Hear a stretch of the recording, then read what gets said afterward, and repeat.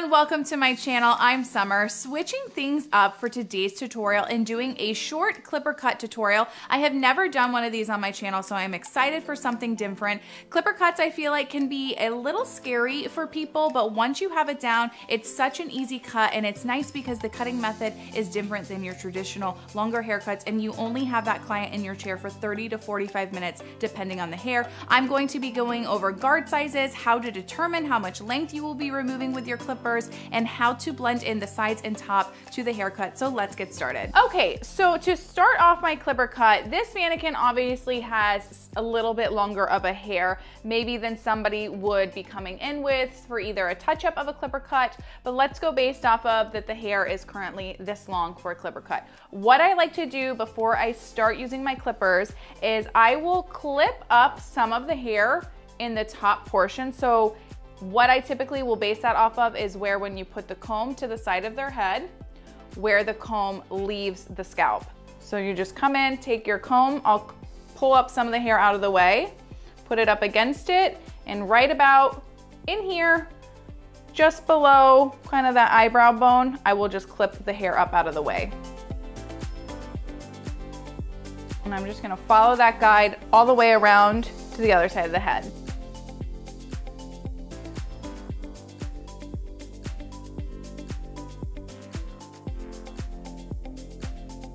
Okay, so now that we have this sectioned off, what I'm gonna talk about first before we go into the actual cut is the guards themselves. Clipper guards range from 1 through 8, and you can get a set that usually has 1, 2, 3, 4, 6, and 8, and then often you can find a set with the sizes 5 and 7 in there as well. Usually, I think it's like 4 is a 3/4 of an inch is left on the head. But what you can do if you are nervous about how short you're gonna go, or your client doesn't know like how short each guard is, you would wanna just simply take your guard. So you would just take a guard, whichever size, and you're gonna run it through the head on its own. And all the hair that's popping out here is going to determine how much length is gonna be removed and how much length is gonna be left over. So you can see there, all that hair sticking out, that's what would be removed. So you can use that as a determining guide for the length that your client wants to be removed. So what I always do is I start off in general longer with my guard and work my way down. So I'm gonna be doing this like in a classic clipper cut style. I'm gonna probably go no more shorter than a number 3. So what I like to do is I start off longer, so I'm gonna start off with about a number 6 and work my way down. Okay, so I'm starting off with a number 6 guard, and I'm just gonna work my way all around the head, and then we'll move down to our next guard.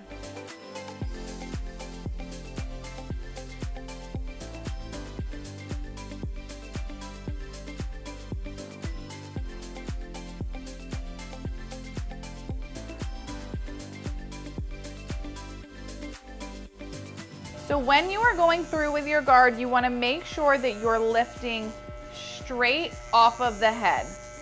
So don't come in and pull out. You wanna just go straight up. And then also when you are applying it, you're gonna go straight in and go up. Don't kink up at it or jab into it, just go straight up.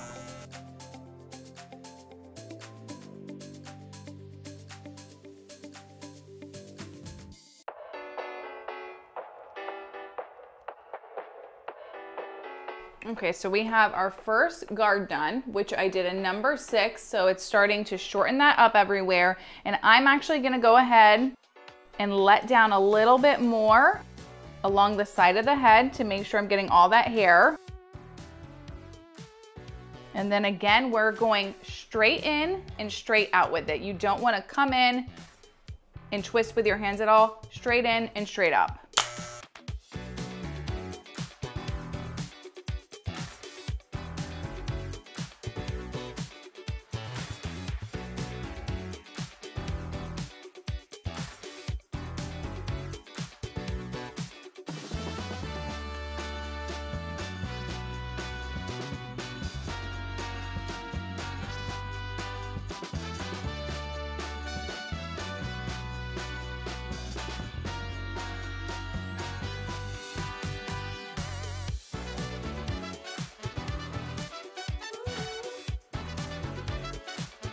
All right, so we have our first guard done. We did the 6 all over just to start creating our base to get some of this length here off of the top. And I'm gonna switch now to a 4. And what I'm gonna do is I'm gonna take my guard, I'm gonna push the lever on the side here up, making it a 4.5. So it extends a little bit of length to work our way down into blending.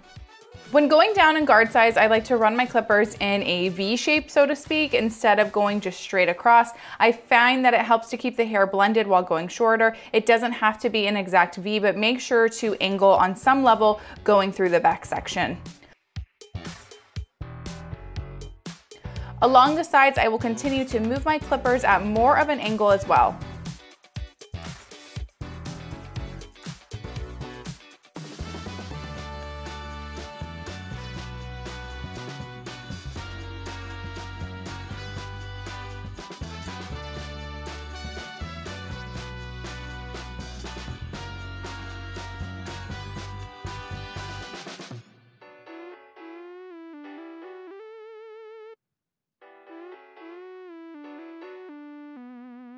Okay, so we have our number 4 guard now that I've gone through to shorten it up, blending it into the 6 that we have here. And one thing I wanna make note of as far as guard sizes go, especially if you're unfamiliar or maybe your client doesn't want like a crazy short clipper cut, stop at a number 4 if they want just a nice classic look. Anything lower than that, your 3s, 2s, and 1s, you're gonna start seeing more of their scalp pop through on that haircut. So past a 4, it's fine, and it creates a really nice clean look, but for those clients that don't want to see their skin, don't go any lower than a number 4. Sometimes at the most, I might do a number 3 right along their hairline and the neckline just to tighten it up, but you don't need to bring it any higher to prevent from the skin showing through. So now that we've created that, I'm just gonna go in with the number 3 just to lightly clean it up, like I said, and then we will start blending in the sides.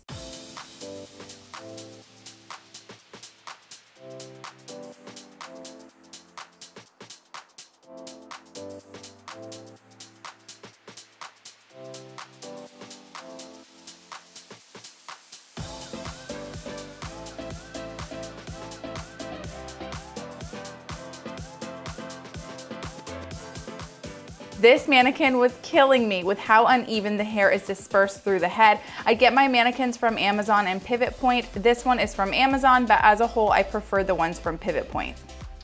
Okay, so we've got a 6 all the way here at the top blended down into a 3. But with the 3, you very slightly can see a little bit more into their scalp compared to the 4, but a nice clean look either way. And I only did the 3 kind of just up in this occipital bone region. So we're just gonna get the top sprayed down and get to cutting. Okay, so usually what I will do for cutting at first, I will blend in the sides. So I'm just gonna take right along kind of in the brow region, and I'm gonna push the rest of the hair over to the side and bring this down to start blending it in and work my way around the head. Okay, so you're just gonna push all this hair forward and comb the rest down. And then to do scissor over comb, I'm just gonna come in with my comb and we're gonna go straight up, and where you see the hair underneath and the hair's kind of pulling out now, leaving it, you're just gonna come in and cut it.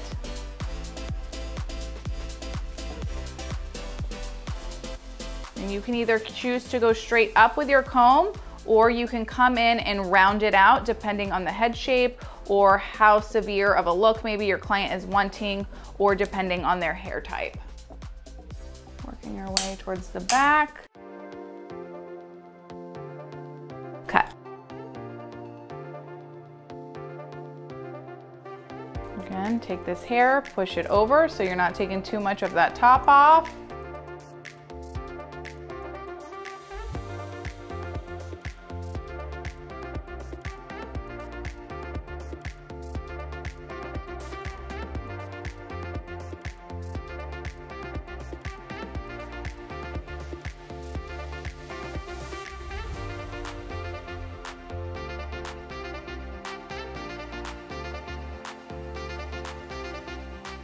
And then you can certainly adjust how much length you take off on the top for your client. But again, we're doing kind of more of a traditional clipper cut. So I'm gonna be bringing it short enough where it's cleaned up, but where there's still enough hair on the top for them to play around with.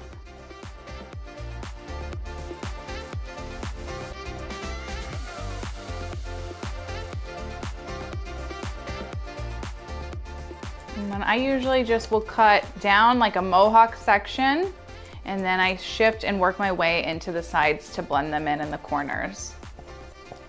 So we're just lifting the hair straight out, cutting wherever you're taking it to as far as your shortness.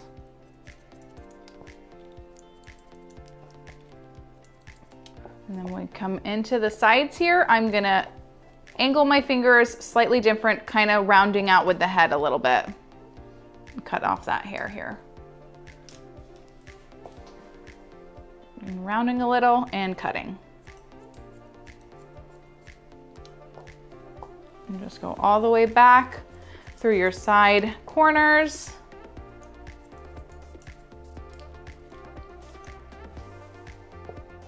So if you are one who's nervous about doing clipper cuts, I suggest like getting a mannequin. I'll link this one below. I bought it off of Amazon, and practice on that. Mannequins, I feel like, especially a clipper cut, is harder on a mannequin than a human head. So if you can do it on your mannequin, you will be able to do it on a real client in salon. That way you can get the motion down with your hands and the angling right with your clippers as you're moving through the hair. Because like I said, you don't want to bend into it. You always want to go straight up. Okay. Probably take this a little shorter. Like I said, clipper cuts, they're easy once you get the hang of it. It is though scary at first if you've never done them before, because you're taking a machine and it's taking out a lot of hair all at one time. But it's nice to switch it up, you know? It's an easy in and out service compared to like a traditional haircut and blow dry. Less time in the chair, really no product cost hardly at all. Too dry. And then the clippers, actually, this is something to note. You should be cutting the hair with clippers on clean hair. Obviously, it doesn't have to be like freshly clean, but if they've got a lot of product in it, I feel like it kind of dulls out your clipper blades, or the hair can get caught in it a little bit, and you definitely want to be using it on dry hair. So if you wash the person's hair before they come in, just make sure you dry the underneath part here and then go in with your clippers. As far as setting a guide for a client who's getting a traditional clipper cut, I usually will literally just pull the hair up and be like, this is this much, this is that much, you know, where you're wanting it to see. Or a lot of times they'll run their hands through the hair themselves and say like, I want to be able to have this much left. So just communicate with your client, see how much they want left to play with. Some people want it really short so they don't have to fuss with it. Others like to have a little bit of length left for styling.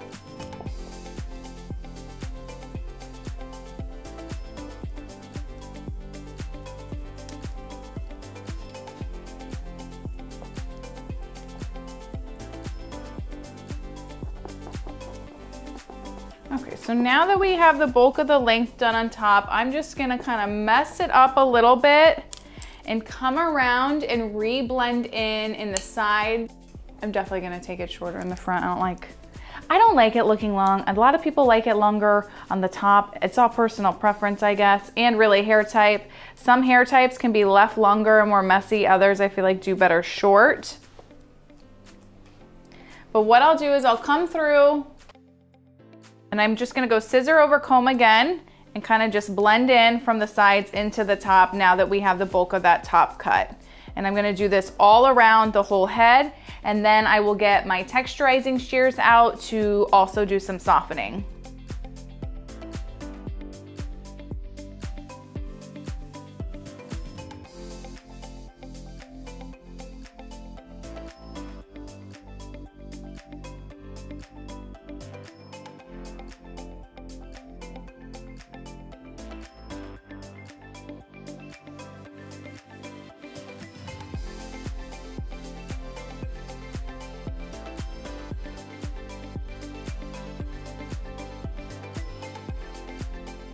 I'm going to take it just a little shorter right here in the front of the face to get this hair out of the eyes, as this is a more traditional clipper cut.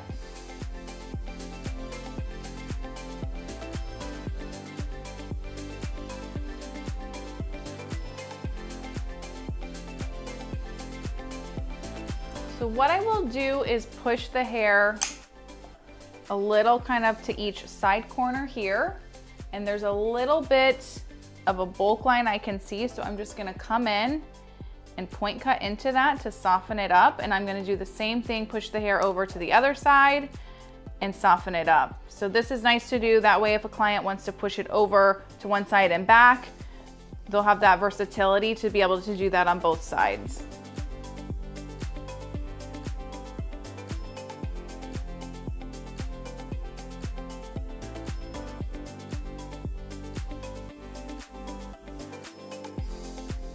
Okay, just snip one more time on the top.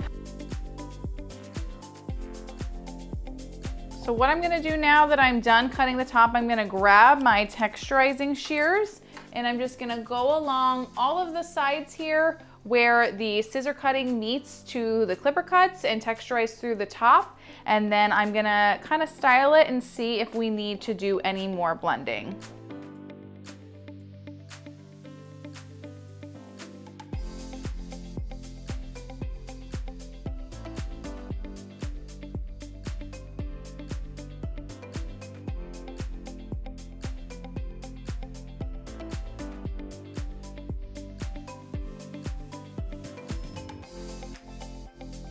Okay, so we have everything cut. I did more texturizing than I probably would if this were a real client. These mannequins will have the most hair sometimes in the most random spots and then like nothing somewhere else. Over here, this mannequin's so thin compared to on the side. So what I will do is just kind of do a blow dry and style it up however the client likes. And then I will show you the finished result and then do that nipping up along the hairline here.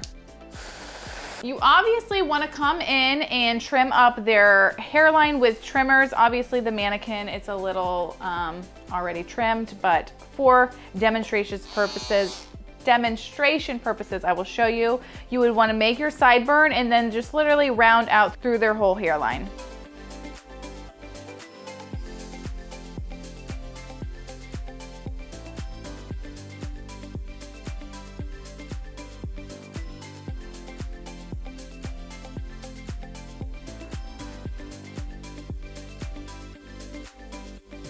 Okay, here is our final result, a nice, clean, classic clipper cut. We started off with a longer guard and worked our way down. Like I said, always start off in general with a longer guard if you or your client are unsure of how much hair you want removed. A 3 guard and under, you will be seeing more skin coming through. So if your client does not want to see any skin, don't go below a 4 guard. Scissors over comb is how I like to start blending in the sides before moving into the top. And always just communicate with your clients on how short or how high up they might want the clipper to be brought. I recommend clients with this style of cut going no more than 4 weeks between each cut to keep it looking nice and neat. I hope you guys enjoyed this week's tutorial. As always, please like, share, and subscribe, and I will see you next week.